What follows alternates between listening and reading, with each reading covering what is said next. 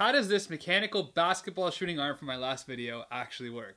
Well, it's made up of 3 different mechanisms. Let's start with the 4-bar linkage, which is connected to the motor through this link. As the motor rotates the link up, the 4-bar linkage allows this link to remain parallel to this link. Next is the inverse 4-bar linkage. It's called inverse because this link crosses through this link, and as it rotates, this upper link moves inversely to this lower link. And that brings us to the compound gear train. The main goal for this arm was to mimic an actual basketball shot, which meant a full follow through of the wrist. That's why I'm an engineer. The gear train serves 2 distinct benefits. The first is that it allows the arm to actually go through this range of motion. The total gear ratio here is 2.6 to 1. So that means that to get the arm to rotate a full 180 degrees, this link only needs to rotate 67 degrees. The second benefit is this adds a little bit of speed to the scoop. Because of the 2.6 to 1 gear ratio, the scoop is moving 2.6 times faster than the activating link. And that allows us to add a little bit of flick to the ball, giving it some backspin and giving it some range.